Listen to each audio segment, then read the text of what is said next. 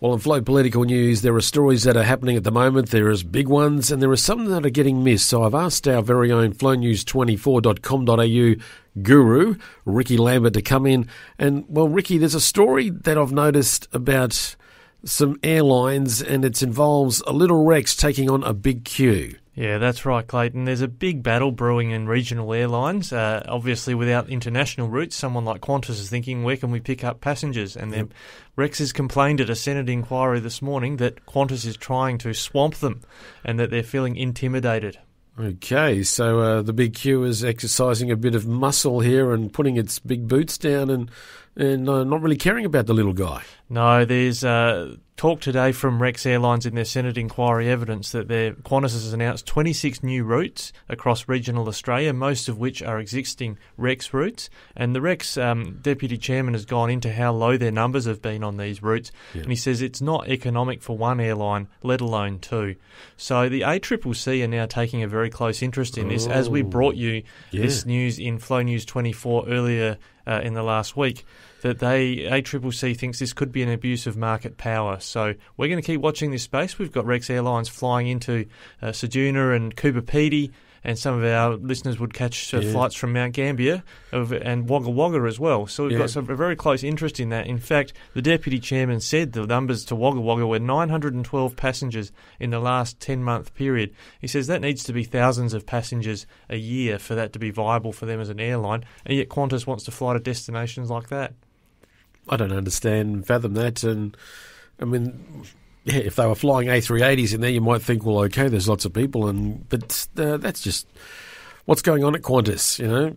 Well, evidently they're desperate and not sure how long these pandemics are going to keep them from flying internationally, but they've got all this stock that's not flying, so they're seeing an opportunity, as the Rex Deputy Chairman calls it, swamp the Rex Airlines routes and get in there. And the concern that might arise is that if they don't have enough passengers, there'll be neither service flying to these destinations. Is this sort of Qantas sort of exercising its muscle back at Rex because Rex is doing the Sydney to Melbourne route now? Yeah, look, that was announced in May last year. Yep. They announced they were going to compete with Qantas on that level, but they've said, as the Deputy Chairman said, they are moving into the space vacated by Virgin. And so there are opportunities to move into those markets. Now, Rex accuses Qantas of, and this is where we've been trying to get into this argy-bargy of what they're accusing them of. See, Rex has been supported by some government financial packages to keep flying some of those regional routes. So the Rex Deputy Chairman asserts that Qantas has been accusing Rex of using the government support to leverage into moving into domestic markets, if you follow the logic.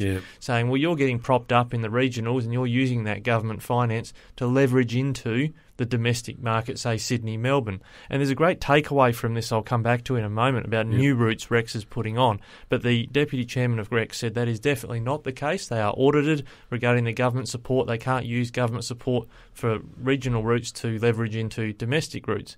But he told the Senate inquiry today they have announced new routes, including to Adelaide and to Coolangatta, that they're going to fly to. So it's not just Melbourne, Sydney anymore. This is a big story because this is a big shake-up in the domestic market. You're going to see a lot more Rex airplanes, rebranded Virgin planes wearing the Rex logo, flying routes you would have caught Virgin on in the past. Which we need that competition. That's at the end of the day, we need the competition.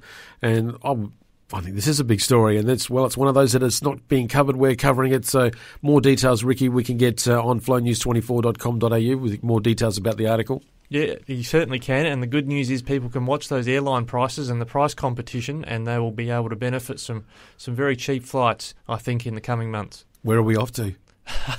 Just been to the Gold Coast not long ago, so I'm actually pretty keen to stay within South Australia myself. Plenty of wonderful destinations to visit here, but there's great locations in Victoria and New South Wales to holiday in as well. And check with the Rex, they might be able to fly you to some of those destinations as well. All right, thanks Rikki. More from you we can get on flownews24.com.au. Correct, thank you.